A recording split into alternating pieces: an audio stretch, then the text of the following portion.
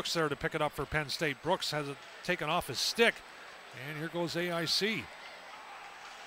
Chipped in by Slowinski, and then back the other way come the Nittany Lions. Brooks over the line, right wing side, having a look in front. Glen with a shot, scores!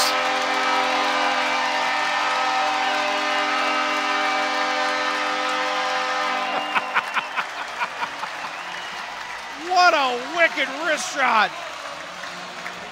We've been talking about that glove hand, and he got him again. Up high. Kenny Brooks with a great job coming across the blue line, looking for a play, waiting. Slides the puck right through the defenseman's feet. Right into the slot. And the game winner. Scored by number 11, David Glen. Assist by number 13, Kenny Brooks. And number 15, Curtis Loic. Time of the goal, 38 seconds of the overtime period.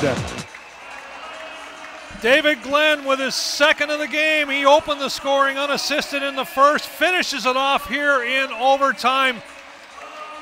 Penn State with its first win in NCAA hockey as they defeat AIC by a score of 4-3.